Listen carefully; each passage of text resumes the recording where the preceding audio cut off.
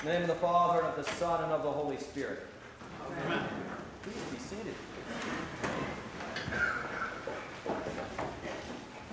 So as you heard during the announcements, in 2 weeks, Bishop Gulick will be here confirming many of us. And Bishop Gulick and I go way back, actually, since I was early in high school.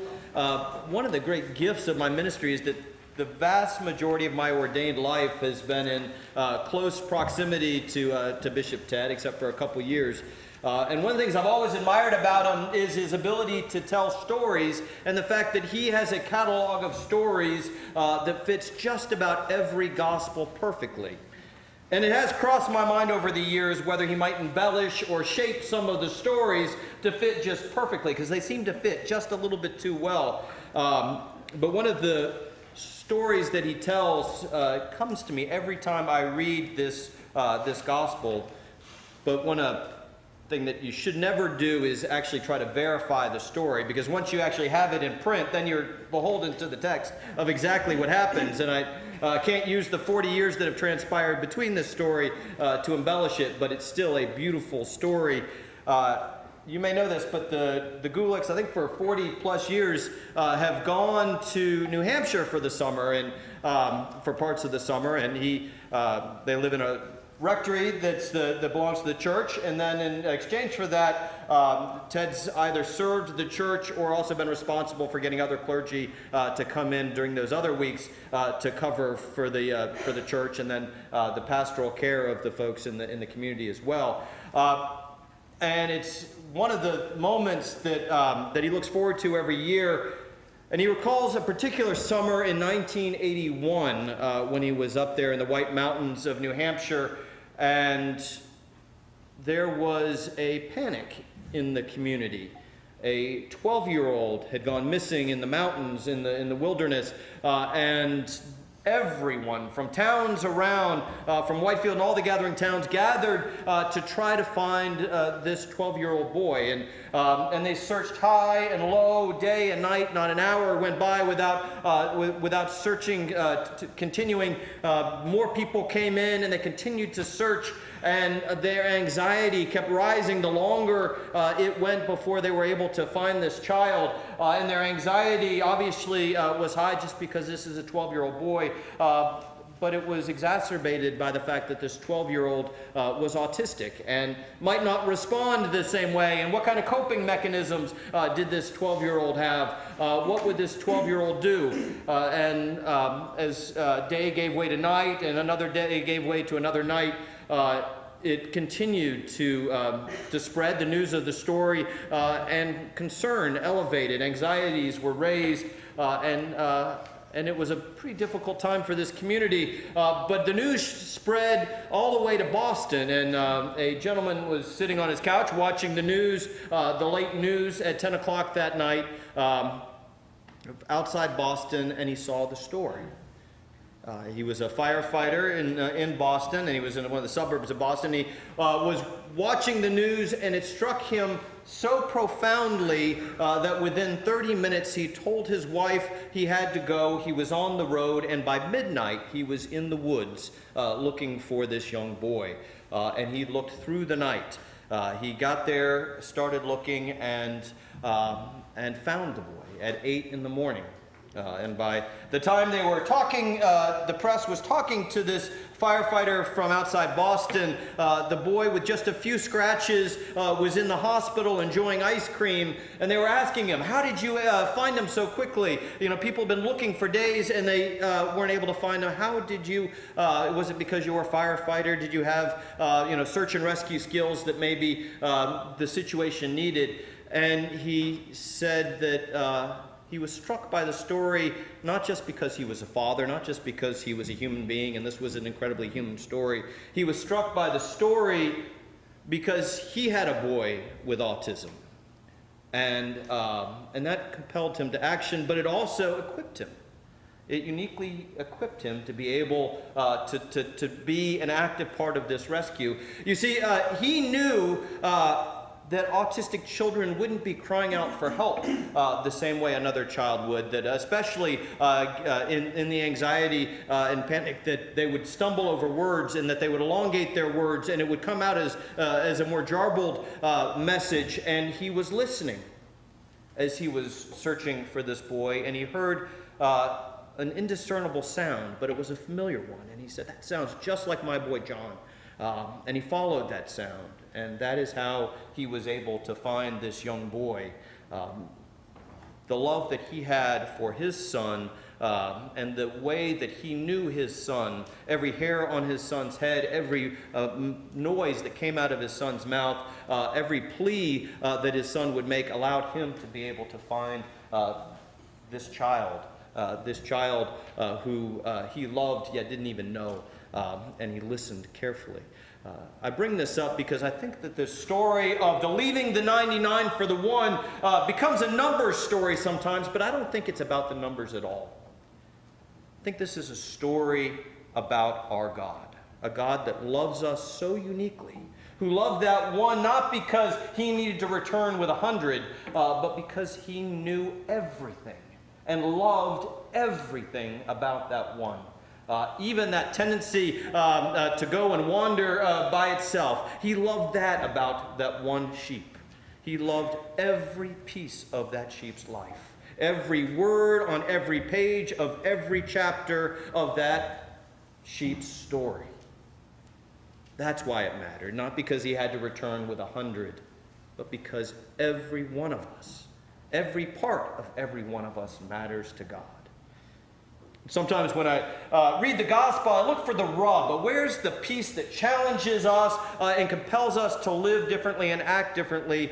But sometimes the gospel is just about how radical, how reckless, how unabashed God's love is for us.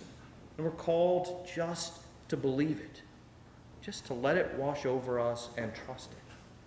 And I think that's what this gospel is about. It starts with the thing that gets Jesus into trouble. And remember, I mentioned a couple weeks ago that probably more than anything else, what led, scholars believe, what led to Jesus being nailed on a cross was his dinner company, was the way that he responded to dinner. And it makes very little sense, except to think about the fact that the whole model of faith was about keeping things clean. Keep your dinner table clean. Keep out the riffraff. Keep the dinner guests to people you know where they've been, you know their story, you know that they've kept themselves clean, that they follow the law, they prepare themselves, they wash themselves, they keep their nose clean, and if your table's clean, your children are going to be clean, and everything is going to be okay, and if you're clean, you're holy. And that's the system. And it worked in a lot of ways. The first century Israel was looked at around the globe for their ability to not get sick, to keep themselves clean. It was not just a spiritual cleanliness, it was in all things. And it worked to a degree, unless you hadn't kept your nose clean, unless you made a couple mistakes. You were part of the infection that you wanted to keep out of the body.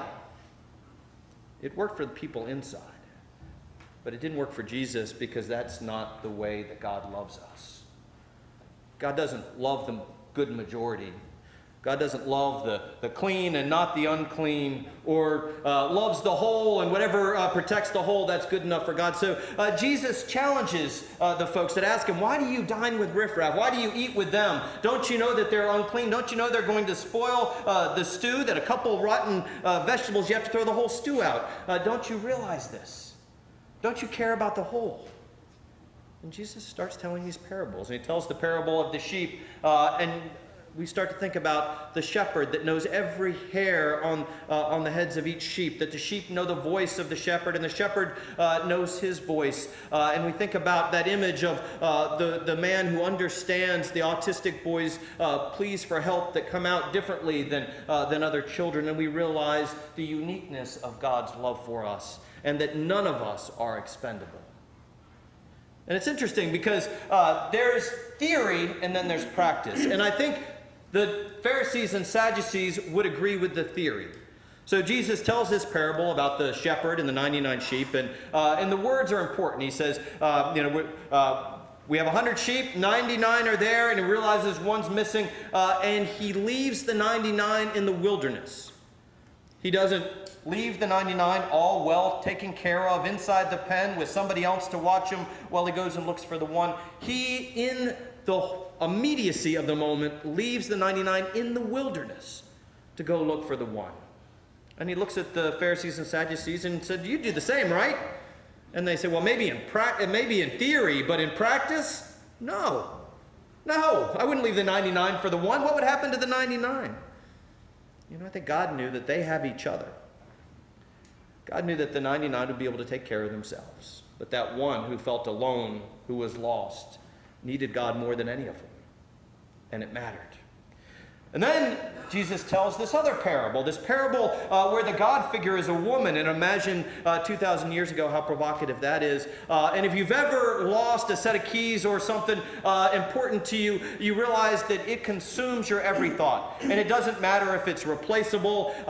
If you've lost it, it twists your mind and body around to look everywhere for it, to retrace your steps, to think about it as you're cooking dinner, as you're doing everything until you find it. It consumes you. And I think that God feels that way when we're lost, that it is not indifferent to God, that God can't be bothered with it, and if we make our way back, that's fine, but if not, I think we're to think about it the way that a woman who lost a coin, and it has so little to do with the market value of the coin, with how other people perceive us. That coin was worthless, at least in terms of what it could buy, but it mattered to the woman. And she searched high and low for it, and when she found it, she threw a party that was so infinitely more expensive than the one coin she lost, because it isn't about the face value of the coin. And from that, we're supposed to know that it bothers God, that it is of concern to God when we feel lost, when we feel helpless, when we feel hopeless, that our lostness matters desperately to God until we're found. And the rejoicing when we're found is profound. And then these two lead to the parable that's called the gospel within the gospel. And I think we understand it differently. I think we've even titled it differently because we've read it in isolation. The story of the prodigal son, which I believe isn't really so much about the prodigal son as it is about the dad. The dad that's just like the shepherd, the dad that's just like the woman in the lost coin.